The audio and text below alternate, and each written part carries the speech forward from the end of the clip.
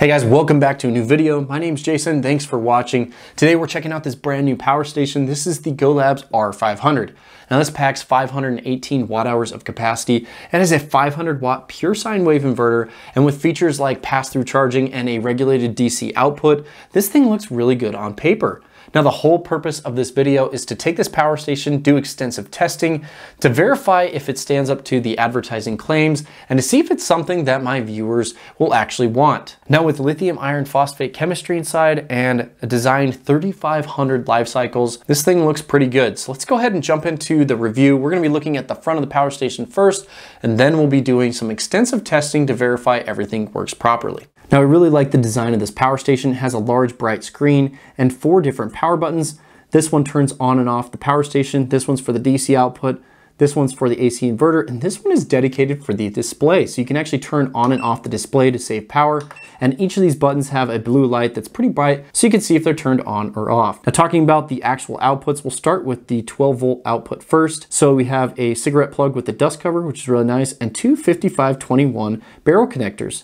Now these are all regulated at 12.1 volts. Now during my testing, I was able to pull a total of 145 watts out of these connections before the battery shut off from pulling too much power. So it's actually really good. Most are limited around 120 watts, so 145 watts is really good. Talking about the USB ports here, we have 2 USB-A ports that are quick charge 3.0. Then we have 2 USB Type-C. Now they're power delivery 60 watt on the top and a power delivery 100 watt on the bottom. What's really cool about that bottom port is it accepts input and output. So you can charge this power station up at 100 watts, or you can charge up another power station or a laptop. Now I did test all these at the same time, and I was able to charge up my Energizer 320 at 100 watts using that Type-C cable. Now talking about the AC inverter, you have 2 outlets here on the side. Now I did test the sine wave on this, and it is a pure sine wave inverter. And I tested the inverter at over 10 minutes. I ran it at max power and I didn't have any issues. The fans did turn on, but these fans are not loud at all, so I was very happy with the results on that AC inverter. Now looking at the display, it's really easy to use. It shows you input wattage, output wattage, and it gives you an estimated runtime on the current load. So with the AC inverter enabled, we're using a little bit of background power, and it's estimated around 30 hours of capacity remaining at this load. Now I love that it has an actual percentage for the battery capacity. It also gives you a battery icon so you can see it at a quick glance. Now on the side of the power station, there is a diffused LED light with multiple modes. This is really good to use for emergencies or camping. It has a high mode, a low mode, an SOS mode, and a strobe light mode.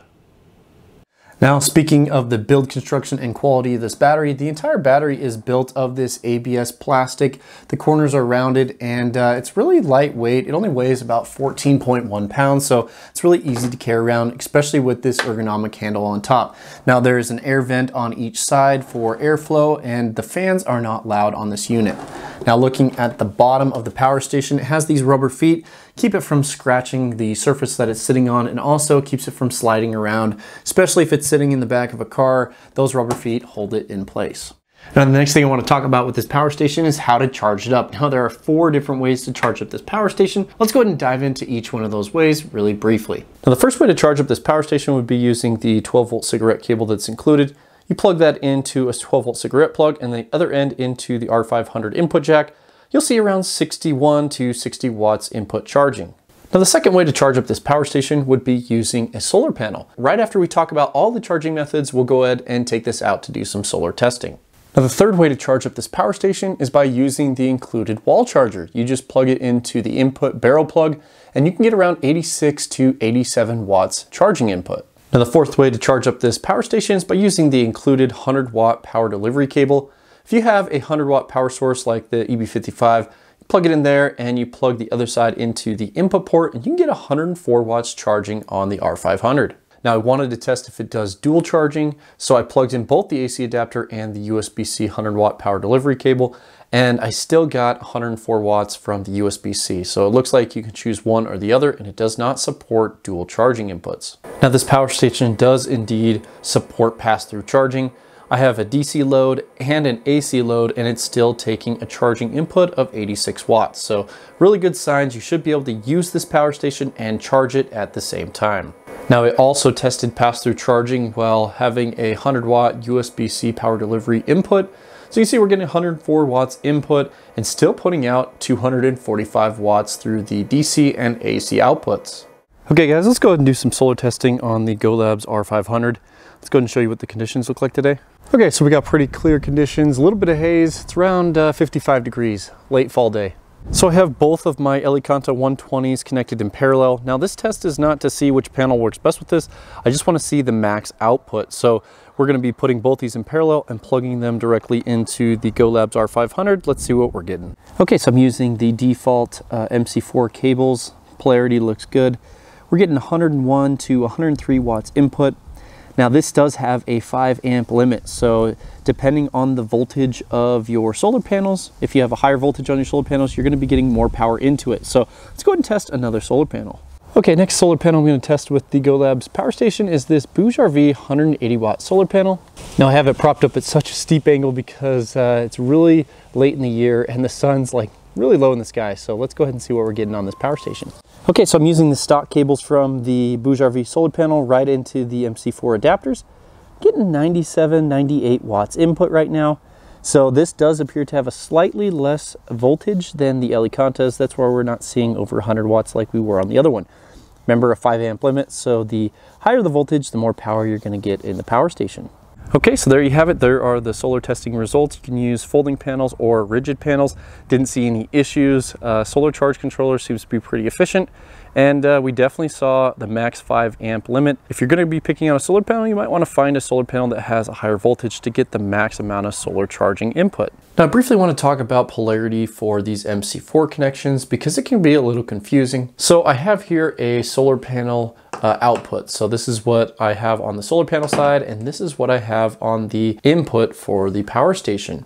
Now if you look at the polarity here, you have two positive connections. Now this says positive and this says positive, but they both won't go together.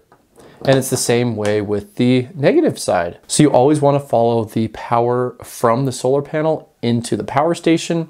So one of these sides have to be reversed to connect together. So if we know this is positive and this is negative, GOLABS was going to go ahead and plan ahead. And so that's how we know the polarity on this input side. So you have the positive and it has to connect to this, and you have the negative and it has to connect to this. Now I did verify and this is the proper polarity and it worked just fine. So then what I did is I took these connections and I labeled them properly. So I know this is the positive and I know that this is the negative. So now there shouldn't be any confusion on which side is positive and negative. Now it would have been nice if they labeled these wires over here, like if this was a red wire, but they did not do that. For example, I have another power station connection cable here, and you can see that red goes to red and black goes to black. So it would have been nice if GOLABS had it actually, labeled with the proper colors. But this is the same setup. So all you have to do is make sure you follow power from the solar panel, and the receiving side is going to have a reverse polarity. You do not follow the polarity on the actual connector because it's the receiving side. And that should be the case for most of these power stations. Now this GOLABS R500 comes with 518 watt hours of advertised capacity. I always like to test the actual capacity, so plugged in my battery load tester to the 12 volt output, and I ran it all the way from 100% down to 10% because that's when the DC output shut off. Let's go ahead and see what the results were. Now the test ran for 3 hours and 56 minutes, and we got about 410 watt hours or 34.82 amp hours. Now this 410 is about 79% of the rated capacity of this battery. Now we would see more capacity out of this battery if it didn't shut off at 10%. Now I did the math, that's about 50 watt hours or so if we took it all the way down to 0. So if it went all the way down to 0, we get close to 89% of the rated capacity. Now it's a good thing that this does shut off a little early. This is going to give you a lot more charge and discharge cycles over the life of the battery versus just getting a little bit more extra capacity each time you use it. So now what I want to do with this R500 is take the AC inverter and do a discharge test to see how efficient the AC inverter is. So I have my watt meter plugged in here, pulling around 97 watts through this meter. The screen shows 92, there's always going to be a slight difference there. Now this has been running for a couple minutes now. You see the battery's at 97%. We're gonna go ahead and take this all the way down to 0% and track the watt hours that are pulled, and that'll give us the efficiency of the AC inverter. Let's go ahead and let this test run. I will track this with a time lapse to see what we get.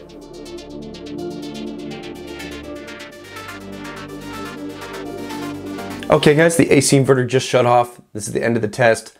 Now it originally shut off at 8%, and we pulled about 370 watt hours from the battery. I wanted to see if we could pull more, so I turned the AC inverter back on and it shut off at 7%. So there's no way it's gonna turn back on. I tried turning it on and it doesn't turn on. Let's go ahead and charge this up, and then we can turn this on to see how much power we pulled from the battery. Okay, so I charged it up to 17%. Now the AC inverter will turn on. You see we pulled 370 watt hours. So if we take the actual DC capacity versus the AC output, we can get an efficiency rating. So let's take this 370, divide it by the 410 that we got through the DC discharge test. That gives us around 90% efficiency on the AC inverter. Now, whenever I test one of these power stations, I like to do a long duration DC output test just to make sure that the battery stays powered and it doesn't have any eco mode settings that shut it off. So I have my Ice Code Go 20 12 volt fridge plugged into this. We're gonna let this run for 12 to 24 hours, come back and check to make sure the fridge is still cold and the battery is still powered on. Let's go ahead and let this test run and I'll come back and check in. Okay guys, this is the next morning. It's been about 24 hours. And everything's still running, so this battery doesn't have any weird settings that shut it off. If you have the DC output on, it will run your appliance until you shut it off or the battery runs out of power. Okay guys, we're coming to the end of the video. Now there's just 3 more things I want to talk about. We want to talk about price, I want to talk about pros and cons, and I want to talk about everything that comes with this battery. Now, I know there's been a ton of information, and all this testing and information is just to help you make a better decision if this battery or power station is right for you. So hopefully you'll feel confident to make a decision after this video is finished. Now, this comes in an MSRP of $499. Now, that's a bit expensive, but there is a $100 coupon off right now to bring the price down to $399. Now, I'm not sure how long that coupon's valid. You know, I just noticed on Amazon that they have that coupon available. So definitely if you're interested in picking this up, you might want to pick it up at that current price because I don't know how long that coupon's going to be valid. Let's go ahead and talk about some pros and cons. Now we'll start with the pros for this power station.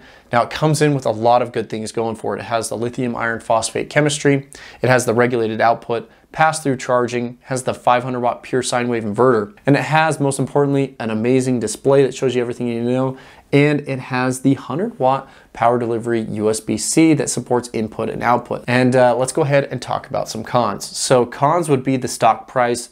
$499 for this power station is a bit expensive because there's some competition that comes in with more features for a lesser price. Also, another con would be the limited capacity that we saw. We saw 410 watt hours out of the DC output. Now remember, it did stop that capacity at 10%, so it didn't bring the battery all the way down to 0. And if you think about it, that's kind of a feature that helps you get more life cycles over the battery because it doesn't take it all the way down to 0%. They've opted to go for more life cycles or more uses over its life versus just a little bit more capacity per discharge. So, you know, it could be a con, it could be a pro, but in my eyes, I just think that you could get a little bit more capacity than 410 watt hours. Now let's go ahead and talk briefly about what comes with the power station.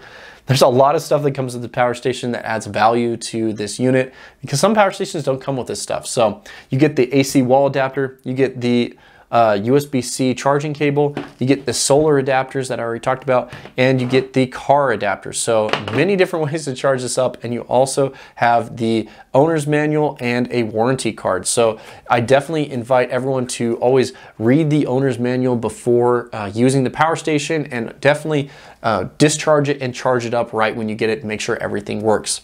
Now, if you have any issues with the battery, go ahead and reach out to this email. This is support@golabs.com. If you have any issues, you should be able to reach them 24/7 as this card suggests. Now, if you guys have any questions or comments about the power station, do you guys have one of these already? How has it worked for you? Go ahead and throw a comment down below and let me know what your thoughts are on the GOLABS R500.